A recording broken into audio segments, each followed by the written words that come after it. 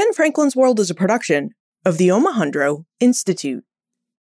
Congress of the United States begun and held at the City of New York on Wednesday, the 4th of March, 1789. The conventions of a number of the states, having at the time of their adopting the Constitution, expressed a desire, in order to prevent misconstruction or abuse of its powers, that further declaratory and restrictive clauses should be added, and as extending the ground of public confidence in the government will best ensure the beneficent ends to its institution. Resolved, by the Senate and the House of Representatives of the United States of America, in Congress assembled, 2/3 of both houses concurring, that the following articles be proposed to the legislatures of the several states as amendments to the Constitution of the United States, all or any of which articles, when ratified by 3/4 of the said legislatures, to be valid to all intents and purposes as part of the said Constitution.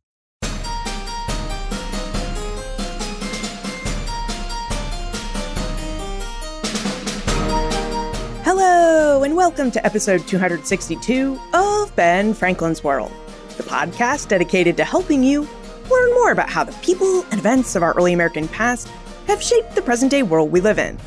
And I'm your host, Liz Covart. If we want to understand American law, we need to understand history.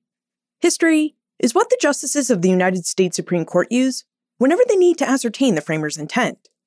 It's the tool the justices use to find answers to. What did the founders mean when they drafted certain passages of the Constitution of 1787? Or what did the framers mean when they created the Constitution's first 10 amendments? History helps judges and justices determine how to adapt the Constitution to meet the needs and circumstances of our modern time. So, how and why has the Supreme Court's adaptation of the United States Constitution and its interpretation of its amendments changed over time? And how has the court used history to shape the laws around us? We can see answers to these questions when we take a closer look at the Fourth Amendment. Sarah Seo is an associate professor of law at the University of Iowa. She's an expert on the Fourth Amendment who has likewise wanted to know how and why the Supreme Court's interpretation of the Fourth Amendment has changed over time, and how that change has impacted the way the Fourth Amendment can protect us from unreasonable searches and seizures. So, as we investigate answers to these questions of how and why the Supreme Court's interpretation of the Fourth Amendment has changed over time, and how that change has impacted American society, Sarah reveals information about history and the law and how lawyers are taught to use history in their practice of the law, originalism and living constitutionalism, two methods of constitutional interpretation, and the history and evolution of Fourth Amendment interpretation and what that history and evolution reveals to us about the importance of the Fourth Amendment in our 21st century. And now, our fourth Doing History series concludes with an investigation of the Fourth Amendment and its interpretation over time. Articles in addition to an amendment of the Constitution of the United States of America proposed by Congress and ratified by the legislatures of the several states pursuant to the 5th article of the original Constitution. Amendment 1. Congress shall make no law respecting an establishment of religion, or prohibiting the free exercise thereof, or abridging the freedom of speech or of the press, or the right of the people peaceably to assemble, and to petition the government for a redress of grievances. Amendment 2. A well-regulated militia, being necessary to the security of a free state, the right of the people to keep and bear arms shall not be infringed. Amendment 3. No soldier shall in time of peace be quartered in any house without the consent of the owner, nor in time of war, but in a matter to be prescribed by law. Amendment 4. The right of the people to be secure in their persons, houses, papers, and effects against unreasonable searches and seizures shall not be violated, and no warrants shall issue but upon probable cause supported by oath or affirmation, and particularly describing the place to be searched and the persons or things to be seized.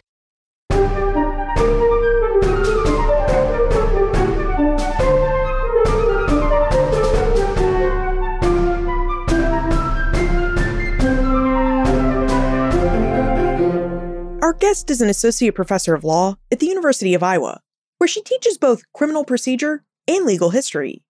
She's the author of numerous articles and a book, Policing the Open Road, How Cars Transformed American Freedom.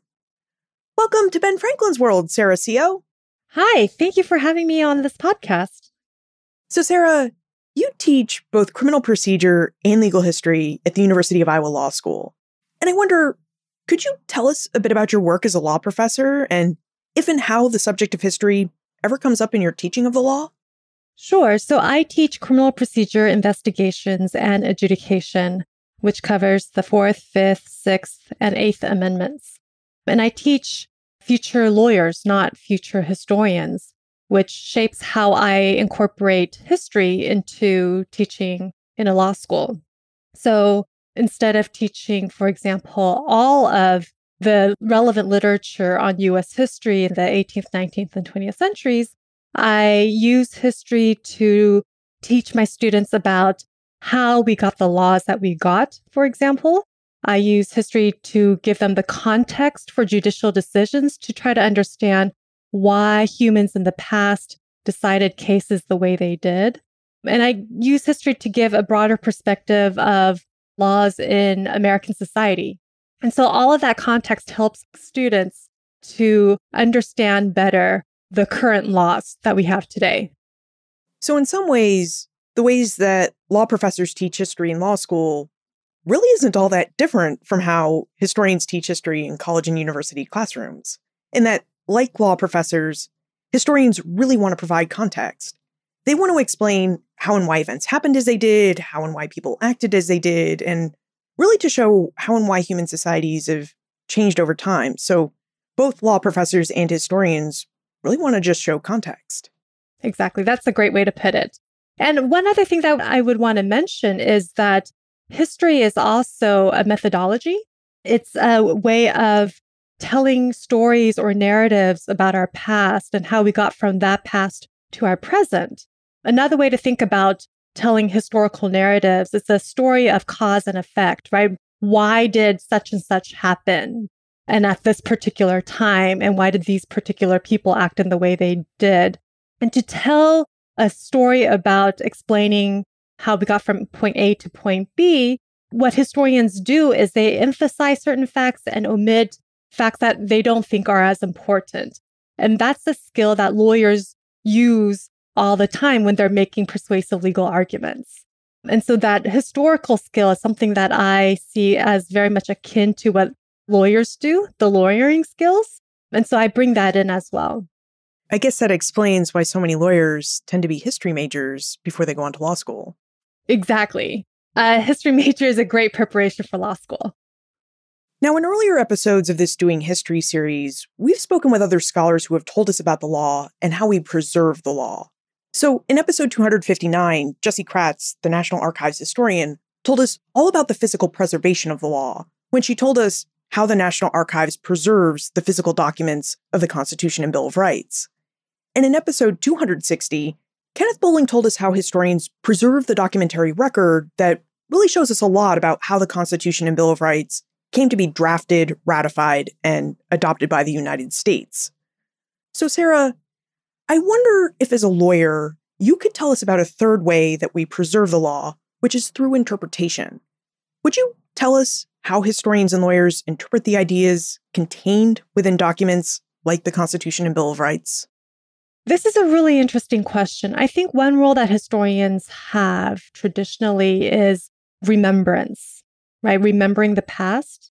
And one thing that professional historians or academic historians do is we're always constantly looking for sources, new sources, or we're rereading sources to see what new things we can learn with fresh eyes.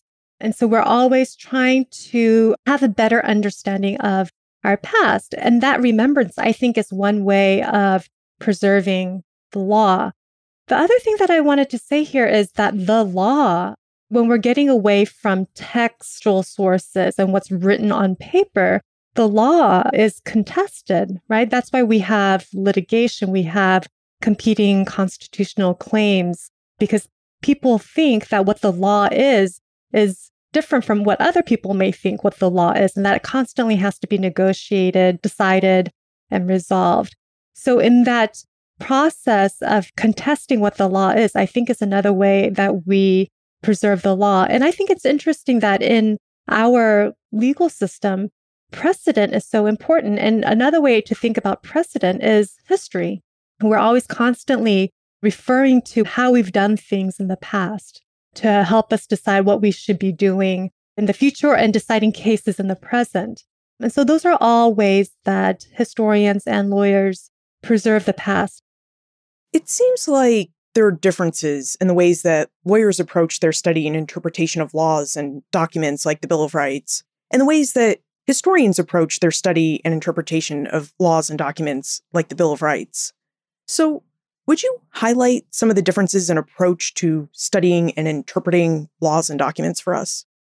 Sure. Let me take a stab at that really complex question. And I say it's complex because there's such a diversity of lawyers and how they use history. There's an incredible diversity among historians and how they approach the study of the past and what methodologies they use. So not every historian is similar, not every lawyer is similar. So that's one reason why the question you've asked is complicated.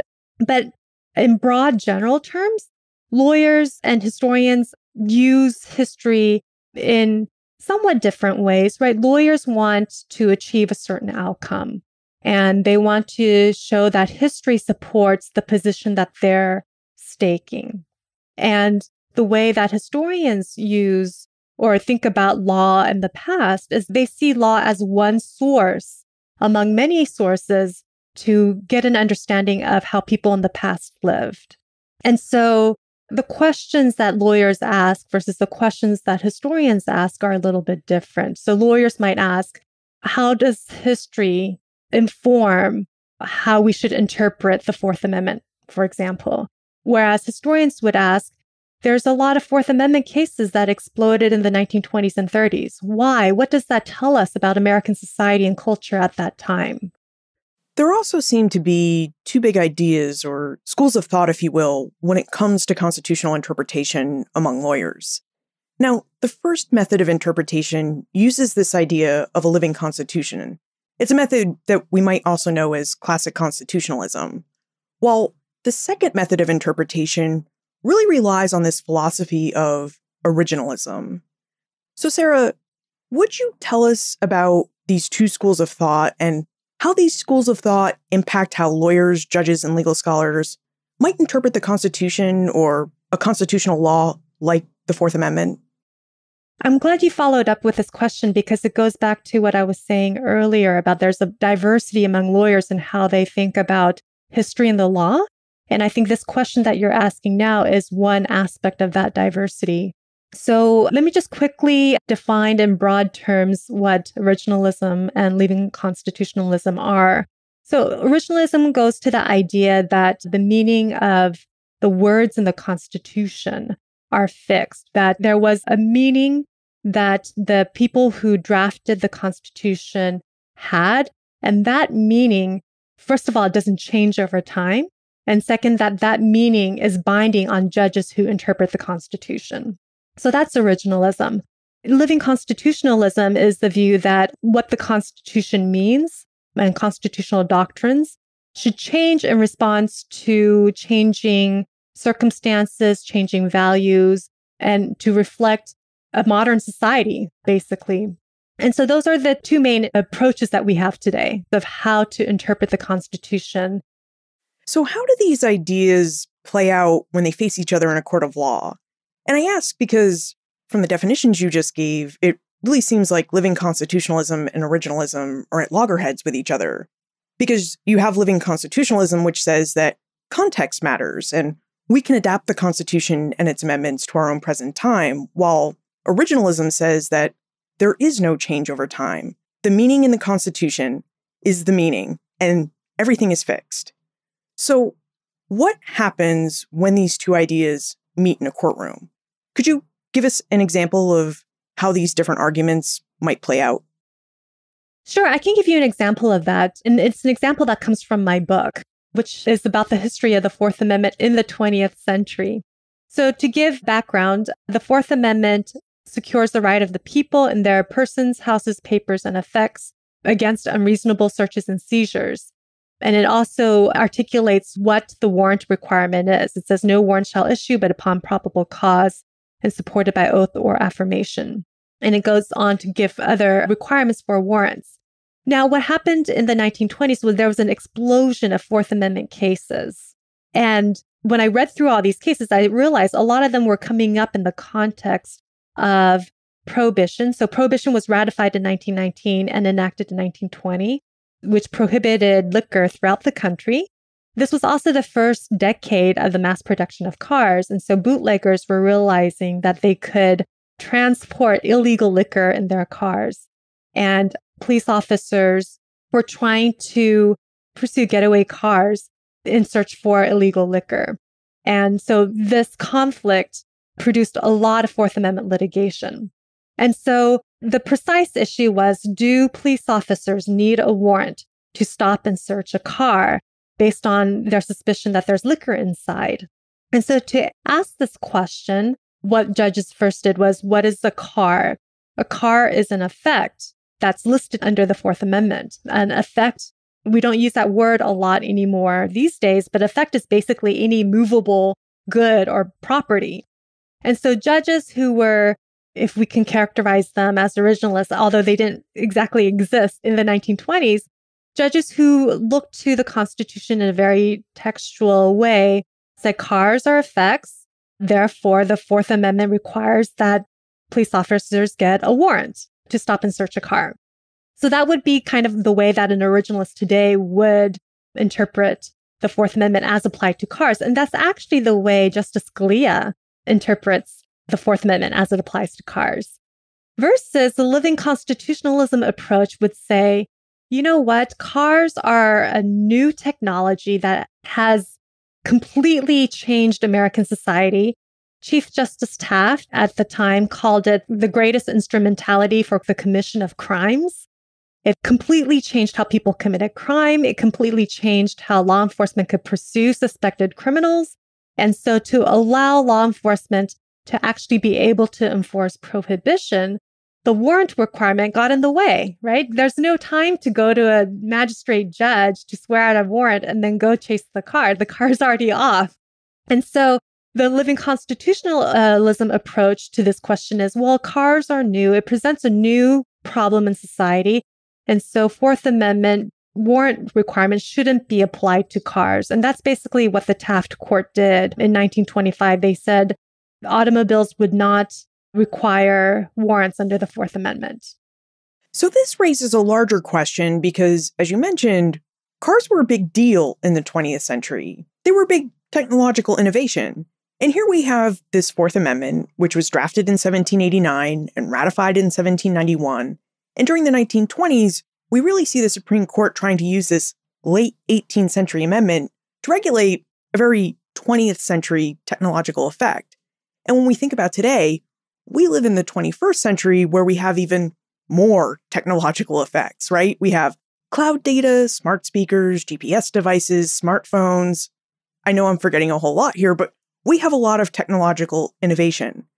So how do you think we can reconcile our use of laws and documents that were drafted in the late 18th century to solve our very 21st century problems? That's the hardest question that judges and lawyers faced in the 20th century and that we continue to face today, which is why Fourth Amendment cases exploded in the 20th century. So to give you a little bit of historical context, you're right, the Bill of Rights, which included the Fourth Amendment, were ratified in the 18th century. When I started this research on the history of Fourth Amendments, I started by reading all the Fourth Amendment cases from the 18th century, and there were a few, some years, no Fourth Amendment cases in state or federal courts. A few more popped up towards the end of the 18th century, but really it exploded, hundreds of Fourth Amendment cases in the 1920s. And so the mass production of cars, the new technology at the time, was raising all sorts of questions about how to adapt this 18th century document for a modern era.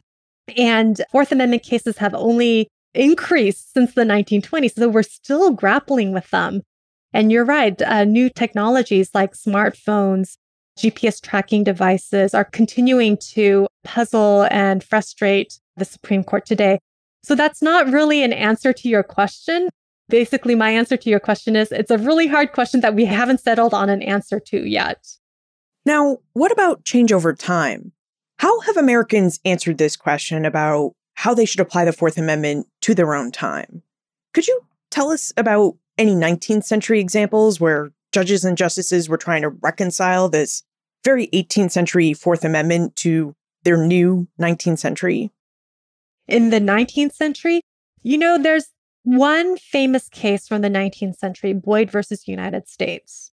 In that case involved a forfeiture proceeding for the non-payment of taxes. And so what the prosecutor wanted was a subpoena to order Boyd, the defendant, to produce an invoice that might prove his guilt. This was the first significant interpretation of the Fourth Amendment by the Supreme Court in 1886. So almost a century after the ratification of the Fourth Amendment. And what the court said there was that business papers counted as papers under the Fourth Amendment. And so the government couldn't force Boyd to hand over his commercial or business documents as evidence against himself. This is called the mere evidence rule. It distinguishes mere evidence from the contraband, the illegal document, or an instrumentality or fruit of the crime. And that makes it really hard, if you think about it, to prosecute somebody. If a prosecutor can only request evidence that's actually a fruit of the crime rather than evidence of the crime. And that doctrine has been undermined pretty quickly within a few decades of the Boyd case. But we see since the Boyd case in 1886 through the 20th century that the court has really changed the meaning of the Fourth Amendment from its original context. So in the 18th century, when the founders drafted the Fourth Amendment, they were thinking back to their experience with the British monarchy. They were thinking about what led to the American Revolution. And we all remember the Tea Party. American colonialists protested against taxes without representation by throwing all the tea into the ocean. And because a lot of American colonialists didn't want to pay their taxes, what Parliament did was to enact a general warrant that allowed customs officials to essentially search any place and anybody to see if they were not paying their taxes. And this is the experience that the founders had in mind when they drafted the Fourth Amendment. What's the Fourth Amendment that we have today? The Fourth Amendment cases that the court's deciding almost once or twice a year aren't about legislative general warrants passed to allow law enforcement to search anybody anywhere, right? The Fourth Amendment today is concerned with police officers searching and seizing things without a specific warrant, not a general warrant. So the meaning and the application of the Fourth Amendment's changed quite a bit over the past few centuries. Now, what happened after the Supreme Court issued the Boyd decision in 1886? How did the Boyd decision impact new and further interpretations of the Fourth Amendment later in the 20th century? The way that I would answer this question is to first look at what's going on in American society. From the late 19th century to the early 20th century, we see the emergence of an administrative state, where the state is becoming more and more involved in regulating businesses for public safety and welfare, labor regulations, factory regulations. So all of this is happening during this time. And so the next major Supreme Court case comes up in 1914. This is Weeks versus United States. The particular case involved a lottery. So part of the modern state's interest was to what we today call morals regulation. Progressives back then thought morals legislations were necessary to promote people's welfare and well-being. So they prohibited lottery tickets. They also prohibited liquor. Prohibition is an example of a progressive era morals legislation. So Weeks versus United States is a lottery case. I think the police went into an apartment or someone's home to search for evidence of lottery ticketing. And so what the Supreme Court did in that case was to say this was an illegal search because there was no warrant. And the remedy for this unconstitutional act was to exclude the evidence from the prosecution. And so the implications of that is if there's no evidence of a lottery offense, then the defendant goes free. So this was a way to deter unconstitutional acts by law enforcement, because if they can't use the evidence, then their work is dead-ended anyway. And we call that the exclusionary rule. So that was the first major doctrinal move. And that was in 1914, more than a century after the ratification of the Fourth Amendment. We've now talked about a couple of really big Supreme Court Fourth Amendment cases in the 19th and 20th centuries, but it occurs to me that we really haven't talked about the Supreme Court. So earlier we discussed how lawyers and judges can view constitutional interpretation through the ideas of living constitutionalism and originalism, and that lawyers and judges will use these interpretive philosophies to achieve a specific end. But it does seem like the Supreme Court may use these different interpretive philosophies a bit differently from your everyday lawyer and courtroom judge. So could you tell us about the Supreme Court and the role it plays in interpreting and applying the Constitution and its amendments to our present time? Sure. So the Supreme Court's jurisdiction includes a lot of things, but for the purposes of this conversation, they also are the last court to decide interpretations of the Constitution. And so what they say about the decisions they make about what the Fourth Amendment means has to be followed by the courts of appeals as well as the district courts. So they play a really important role in defining what the Constitution means. Now, you also mentioned that with the Fourth Amendment today, it's not really about general warrants as the Fourth Amendment expressed in 1789, but that the Fourth Amendment has really become about police behavior when conducting searches. And this was a change that we could really start to see in the Boyd and Weeks cases that you described. So I wonder, what does this trajectory and understanding of the Fourth Amendment mean for interpretations of the Fourth Amendment today? And by that, I mean, what kinds of everyday situations might we find ourselves in where the Fourth Amendment can really be of service to us? So this is the reason why I wrote my book on the history of the Fourth Amendment in the 20th century as a history about policing cars. So what cars did was, first of all, because they were mass-produced and they were readily available for a wide range of individuals to purchase and own, a lot of people drove and rode in cars. And because cars posed a lot of danger on public roads in terms of accidents and also in terms of managing and directing traffic, cities and towns throughout the United States increased their police forces to essentially direct traffic and manage all the car accidents and fatalities. And a large part of that job was to enforce the traffic laws. And so the traffic stop throughout the 20th century was the most common police-citizen encounter for just the ordinary American. Today, a lot of people can say, yeah, I've been pulled over, ticketed. A lot of people have a story about how they've been pulled over, right?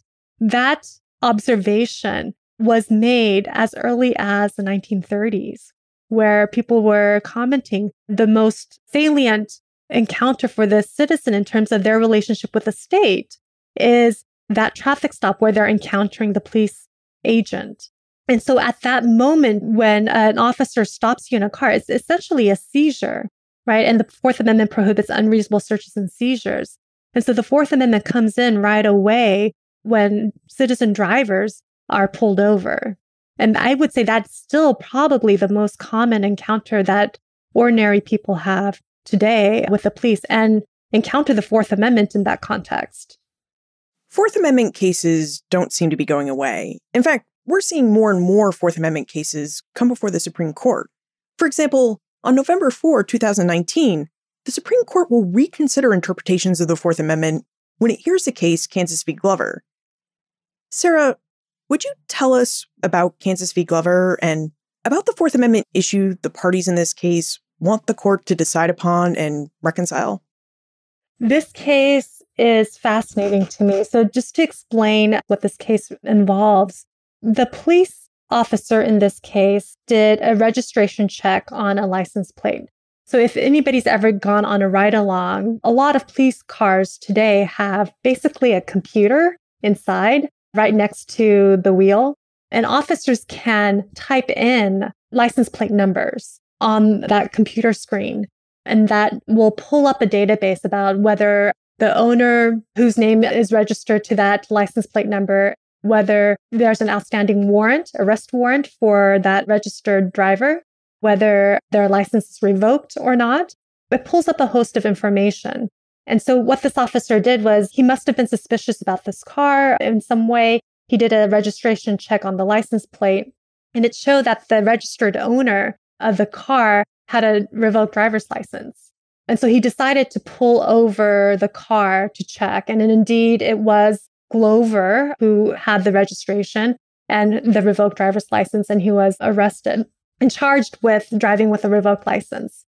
Now, the problem is that the officer, before he pulled over Glover and checked, did not know with probable cause that it was Glover who was driving the car at that moment. Because a lot of times people let somebody else borrow their car, right? They let their spouse borrow their car, they let a friend borrow their car, or their child to borrow their car. So the officer didn't know with probable cause that it was actually the person who was driving that car was driving with a revoked driver's license. And the state argued that even though they didn't have probable cause, they had reasonable suspicion to stop the car. And so the issue before the Supreme Court is whether this amounts to reasonable suspicion that justifies an officer to pull over a car to check to see if it's the driver who's driving the car has the revoked driver's license. This would seem to be a simple case in that there's certainly a good likelihood that the person driving the car is the person who owns and registered the car, right? The difficulty of this case, I think, is because of the larger social context, where a lot of people drive. We're seeing more news stories about a lot of poor Americans and also minority Americans have outstanding warrants for minor traffic violations or traffic tickets that they were unable to pay. In a lot of jurisdictions, it's really easy to have an outstanding arrest warrant for failure to pay a traffic ticket. A lot of poor and minority drivers, as a result, have revoked driver's licenses. And so the greater social concern with this case is, will this further enable racialized profiling on the road where it's easy to pull over a driver on the basis of race without any other suspicion other than that? So it's one of those really difficult cases where the legal issues seem simple, but the greater social issues and the social context make it a really hard decision. Wow. It does sound like Kansas v. Glover is a really involved case. Why do you think it's a case that we should pay attention to? How might cases like Kansas v. Glover that put Fourth Amendment interpretations to the test really impact our lives and our civil liberties? Yeah, so this question is really important, and it goes back to the discussion that we had earlier about living constitutionalism and originalism. We talked about how those two can be at loggerheads, but not always. I think both principles strive to uphold the original spirit of the drafters and what their intended purposes were. So as applied to this case, Kansas v. Glover, one way to look at it is we've come a really long way from what the Fourth Amendment meant in the 18th century, where an officer who suspects that somebody's driving with a revoked driver's license can pull over a driver. And the other issues that some lawyers and civil rights activists are thinking about is once a driver is pulled over, it's really easy for a police officer to start gathering facts that support probable cause that there might be something more inside the car, that something more being drugs. And once they have enough facts to support probable cause that there might be drugs, the Fourth Amendment now allows them to start searching the car without a warrant.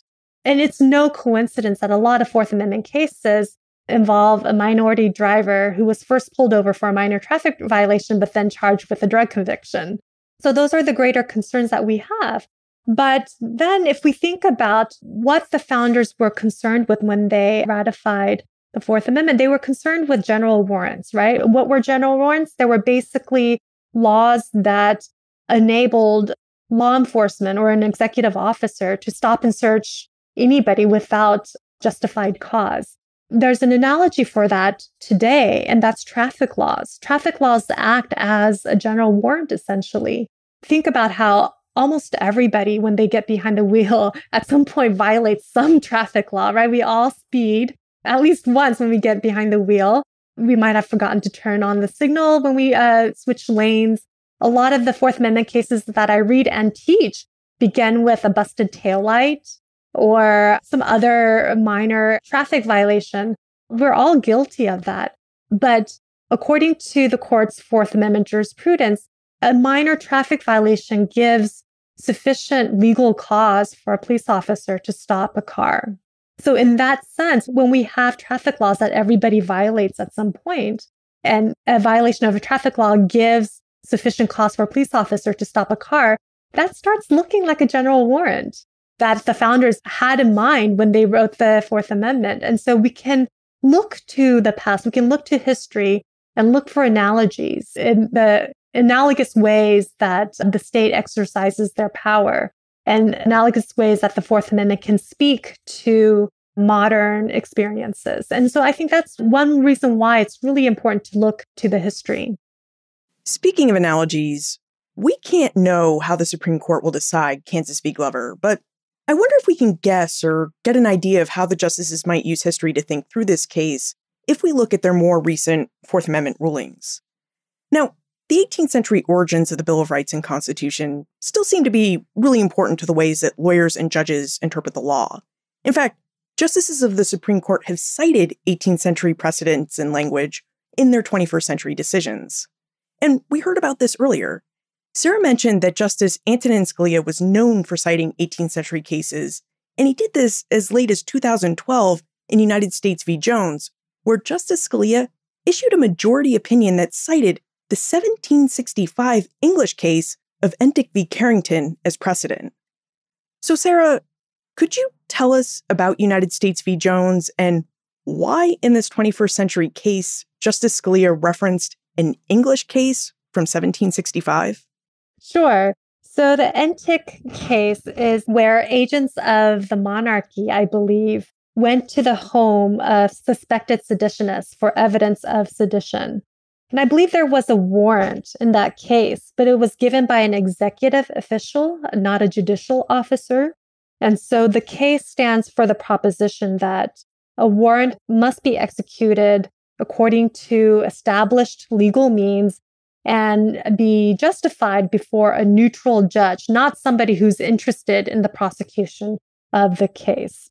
And Justice Scalia cites that old case in his opinion in United States versus Jones, which was decided in 2012.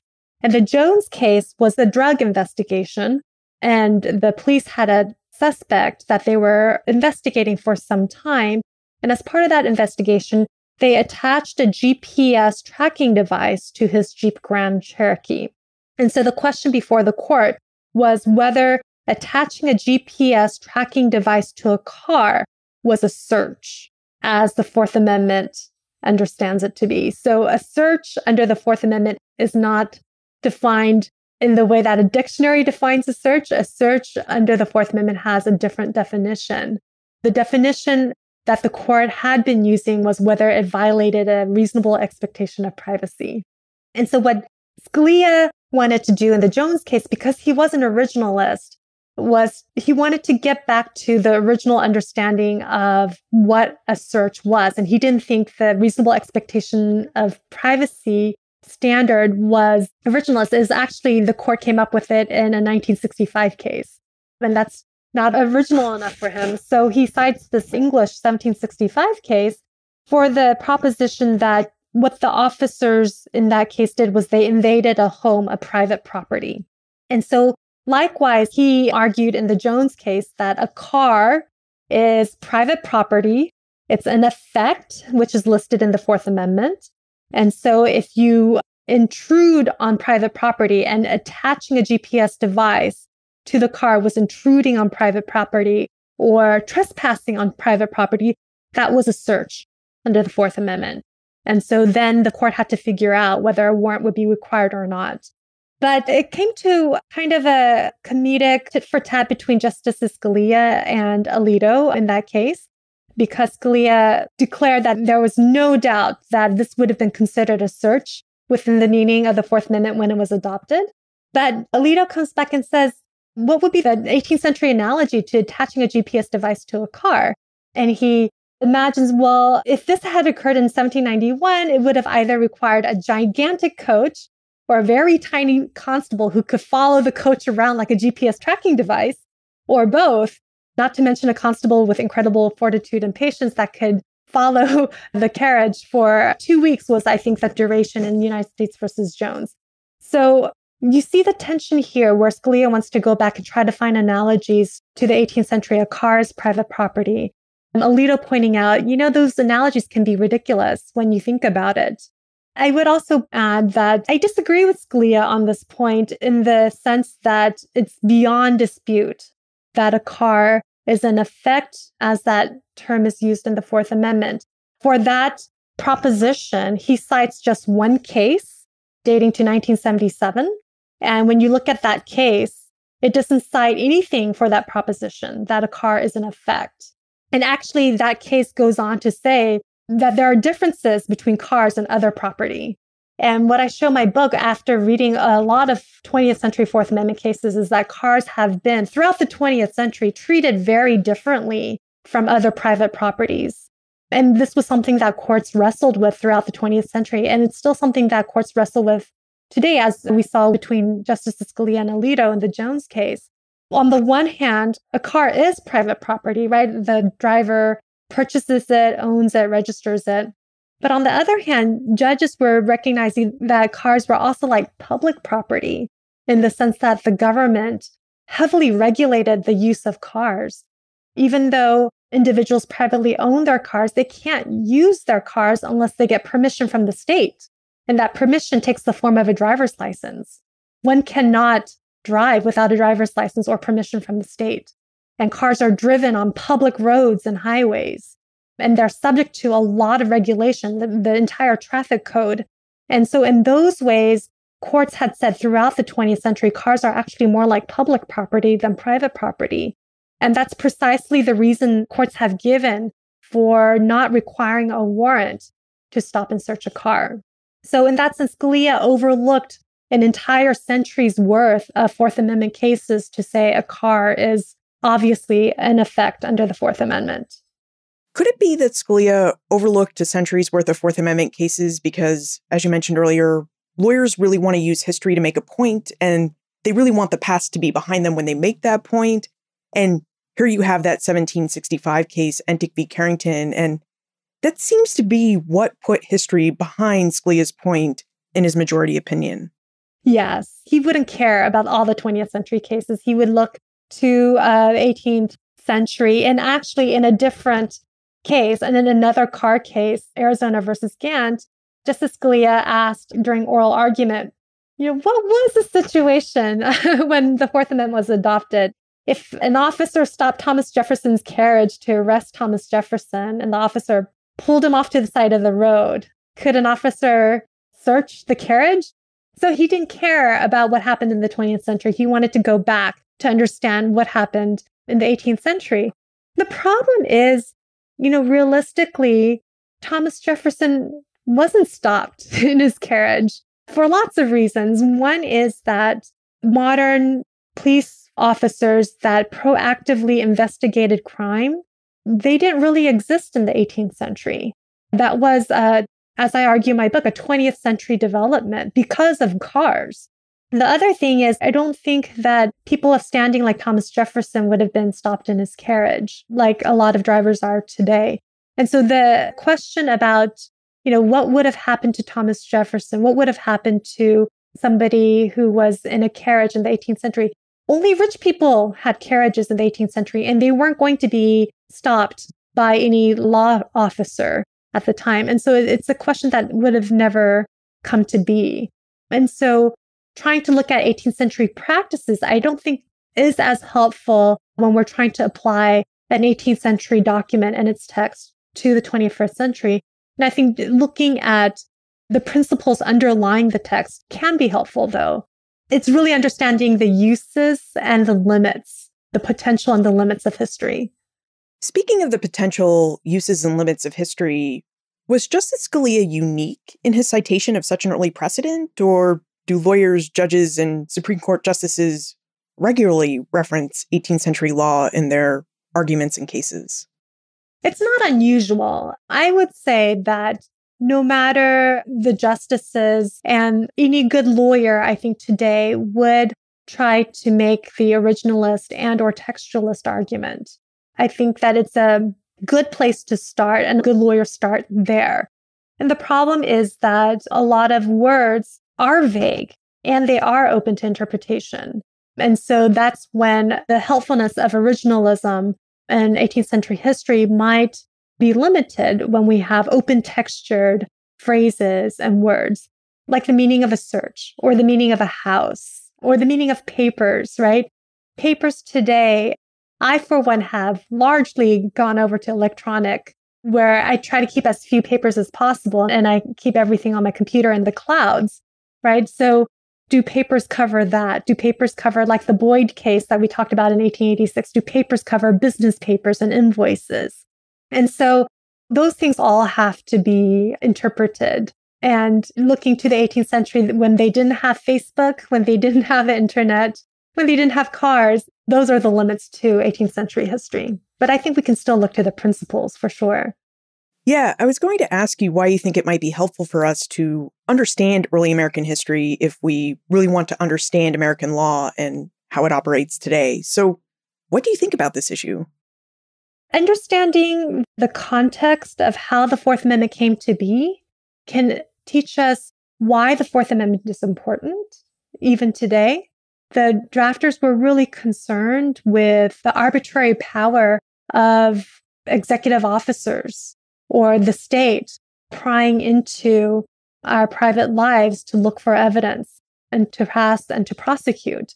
And that concern still is a concern today. And so understanding the context of how the Fourth Amendment right came to be counted among the first 10 amendments in the Bill of Rights is important. But also, I really do believe that understanding how the Fourth Amendment changed since then is important to understanding what we have today. Understanding why judges in the 20th century expanded the Fourth Amendment to allow the police to be able to stop and search cars, and how that evolved throughout the 20th century to cases like, and these cases are really common, where you have joint task forces between state, local, and federal agents driving or cruising around neighborhoods that they consider to be dangerous or high crime areas, and stopping next to cars based on a suspicion that they might be in violation of a parking regulation, and ordering passengers out, and then seeing weapons, which leads to a search, which leads to finding drugs. Immense state power began with a suspected parking violation. How do we get here? And looking through the 20th century history of the Fourth Amendment, we see how judges validly wanted to allow the police to be able to go after cars. It was just this really new and dangerous technology. And to do that, they said, well, we'll allow it if it's reasonable.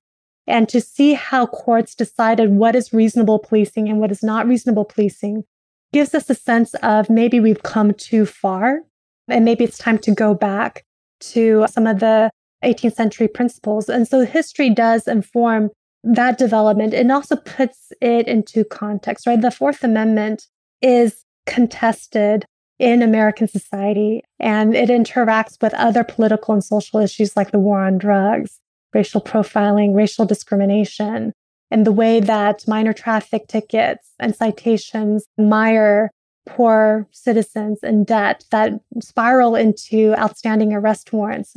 All of that, all the context that history brings in is important to understand where we might want to go in the future with our Fourth Amendment.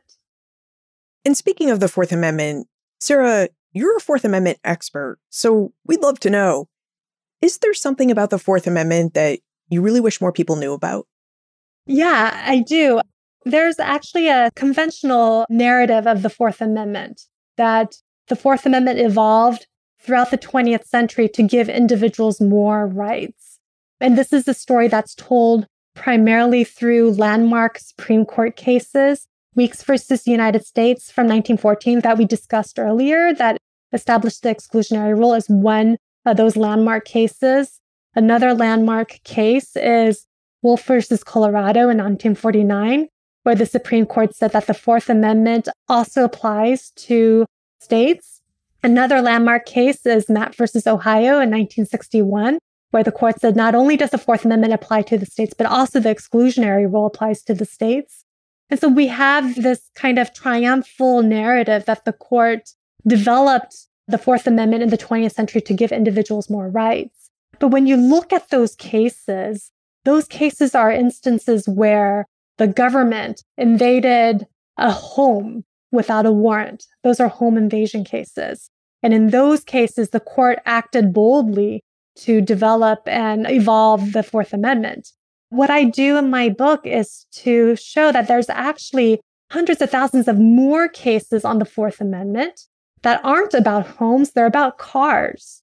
And if we look at the Fourth Amendment cases that are about car stops and car searches, what courts do is they actually allow a lot of police discretionary authority to the point where we really have very little privacy rights in our cars today. And that's the story of the Fourth Amendment that I want people to understand. And I think it's an important story because, like I mentioned earlier, most people encounter the police not in their homes, but they encounter the police in their cars. And so this was an encounter that Americans throughout the 20th century thought about when they thought about what should be the limits of the police in a democratic society. They weren't only thinking about their homes, they were also thinking about their cars, which in American culture was celebrated to be their freedom machines, ironically. So that's the part of the history that I would encourage people to read more about. Amendment 5. No person shall be held to answer for a capital or otherwise infamous crime unless on a presentment or indictment of a grand jury, except in cases arising in the land or naval forces or in the militia when in actual service in time of war or public danger, nor shall any person be subject for the same offense to be twice put in jeopardy of life or limb, nor shall be compelled in any criminal case to be a witness against himself, nor be deprived of life, liberty, or property without due process of law, nor shall private property be taken for public use without compensation. Amendment 6. In all criminal persecutions, the accused shall enjoy the right to a speedy and public trial by an impartial jury of the state and district wherein the crime shall have been committed, which district shall have been previously ascertained by law, and to be informed of the nature and cause of the accusation, to be confronted with the witnesses against him, to have compulsory process for obtaining witnesses in his favor, and to have the assistance of counsel for his defense. The hardest question facing lawyers and judges today is the question of how do we apply 18th century law? That is, the constitutional law that comes to us from the Constitution of 1787 and the Bill of Rights amendments of 1789. How do we apply those 18th century laws to our 21st century situations? As we heard from Sarah, no one has an exact answer on this, which is why the number of Fourth Amendment cases skyrocketed during the 1920s, and why so many Fourth Amendment cases still come before the Supreme Court today. Technology really complicates our understanding of the Fourth Amendment, because we have so many new technologies that simply didn't exist in the 18th century. We have smartphones, cloud data accounts, GPS tracking devices, and smart speakers, just to name a few pieces of present-day tech.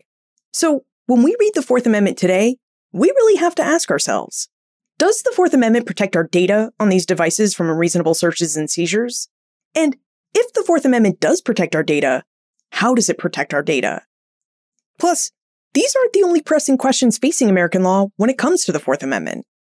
For example, in November 2019, lawyers will argue the case of Kansas v. Glover before the Supreme Court. This case asks the court a seemingly simple question. Can police officers use registration checks as the reasonable suspicion they need to stop a car, even when they aren't 100% certain that the car's registered owner is the car's driver? And yet, this seemingly simple question isn't so simple. As Sarah noted, this case points to a much larger social issue. And that larger social issue is, if a registration check can provide police with the reasonable suspicion they need to conduct a traffic stop, will this enhance their ability to conduct racial profiling? How the court might decide on this issue is hard to say. The Supreme Court has really changed its interpretation of the Fourth Amendment over time.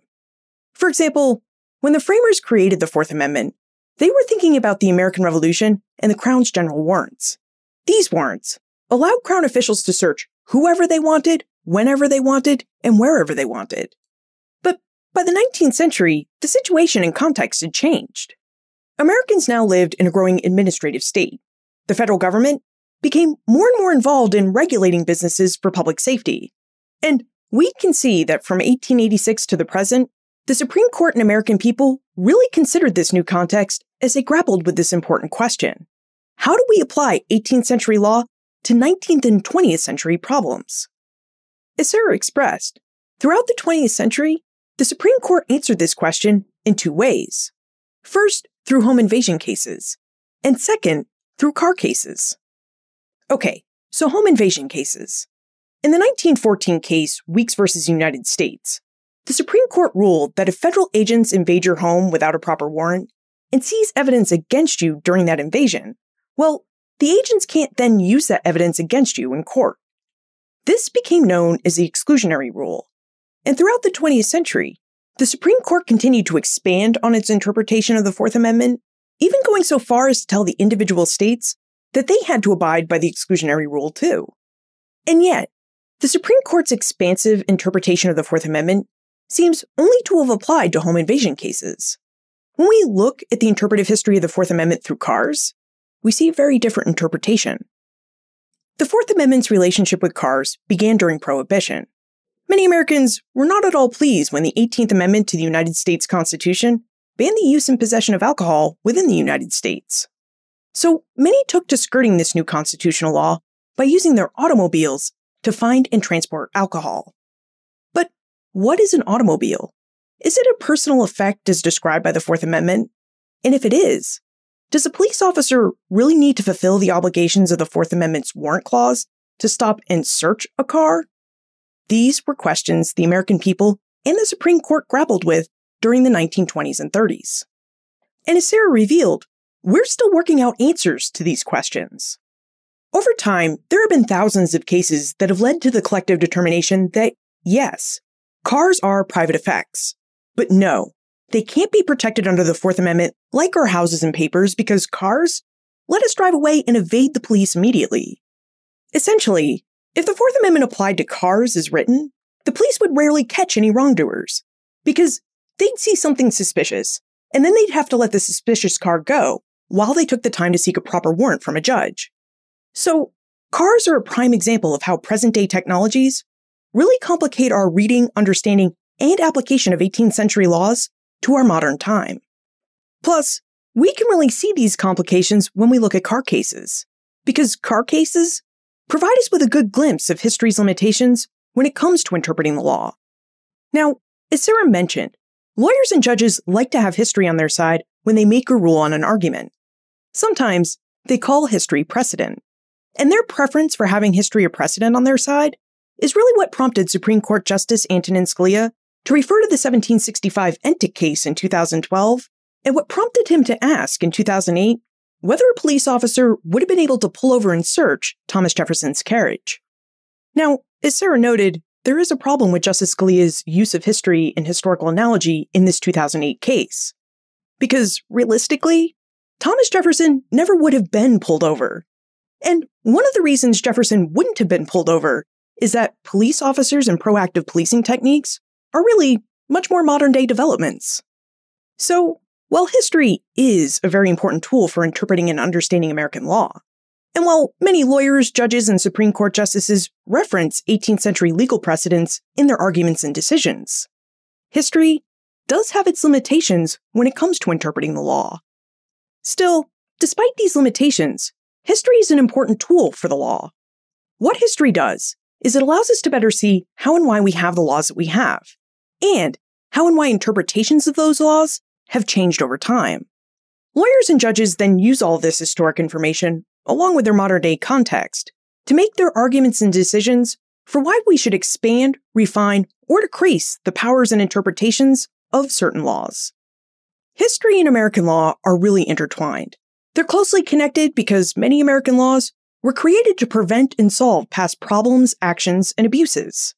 For example, this Doing History series has really shown us that the Fourth Amendment came to be because the framers wanted to protect the American people from the unreasonable searches and seizures permitted by the general warrants of the British state.